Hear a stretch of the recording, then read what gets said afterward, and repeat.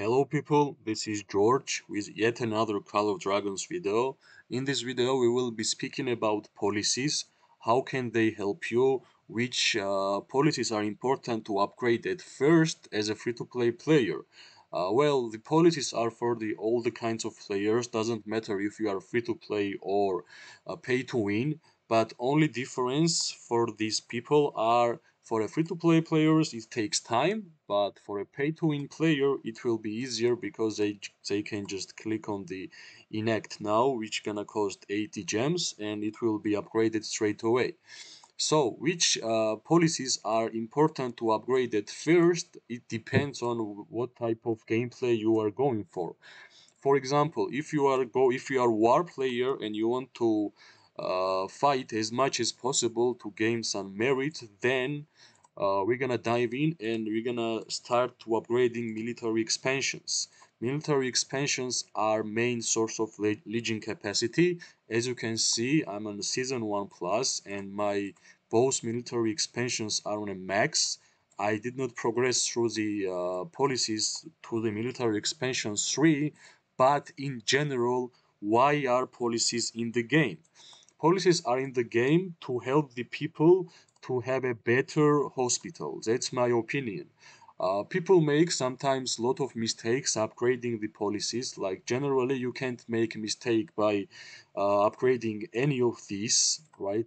You can see, but on every corner you have a choice. Here's a choice: medic recruitment, medic training, medicine stockpile, and medical supplies. Whenever you're gonna upgrade this side of the policies, you're gonna have a choice. Either you're gonna upgrade medic training or medicine stockpiles. Why it is important to upgrade daily elixir production and it's bad to upgrade daily resource healing.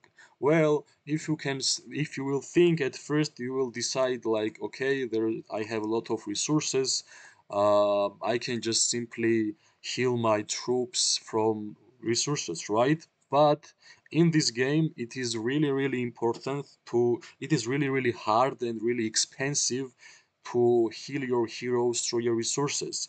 It is always better, especially for a free-to-play player, to save your resources for upgrades, right? For example, to recruit your army, to make some buildings, to do a research. So it's always better to have an elixir production, so it will be free basically for you to heal all your troops. As you can see, I have some troops on my hospital, and if I want to heal them by resources, it will cost pretty much higher. But as you can see, I have elixir production almost more than almost 200,000 elixirs per day. So I will just click on heal and all my troops will be healed. So let's get back to the policies, right? So now we decided that daily elixir production is one of the most important policies you can upgrade through the policy table, right? When we're going to progress through the policy table, you're going to have a couple of decisions to make. One is to make a decisions through medic training or medicine, as we already talked. Second one is here. Either you're going to choose again daily resource healing or elixir production speed. As I already said, resource healing is really bad, especially for a free-to-play player, because whenever you are progressing through the game, every every building it takes a lot of resources to make, even armies, even single research. I will show you. For example, if I want to upgrade my sacred hall to 24, I need a lot of resources. So it will be better for me and better for you to save your resources for a progression stuff, not on troop healing, right? So here you can choose easily elixir production speed. It will help you to make as much elixirs per day, and it will be beneficial for you if you are farming, if you are farming darklings, if you are on the war and you are fighting and you are gaining some merits. And here again, elixir production speed. When we're gonna progress to the last step of the policies, again, you will have one more choice. which is here again daily resource healing or and daily elixir production. As you can see, as we already spoke, elixir production is best way to be on this game. So now you know which kind of policies you need to upgrade whenever you will have a decision regarding other stuff. Well, for example, for me, as a free-to-play player, I always try to max my military expansion and resource gathering because resources and XP is important. Also, as you can see, hero experience is good too, especially if you are on a new season and you want to level up your heroes. If your heroes are already on a max level, then of course military expansion and resource gathering.